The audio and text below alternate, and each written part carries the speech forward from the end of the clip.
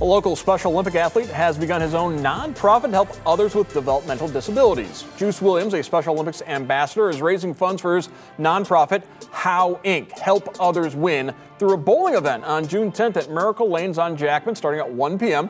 Afternoon will include music, raffles, silent auction, and Juice promises lots of fun. A college and semi-pro basketball player for a near-fatal stroke in 2012, Williams credits Special Olympics with giving his life a renewed purpose, and while he is slowing down on the basketball court, he is still playing bocce and picking up golf. Williams is hoping to raise enough money to purchase 4 laptops to assist others in following in his own footsteps. Giving people with individual disabilities a chance and opportunity to work and make more money with no restrictions and limitations. It's going to be called Bowling Down Barriers, and that's a good title because we are bowling down barriers. And it's going to be a great experience, a great time.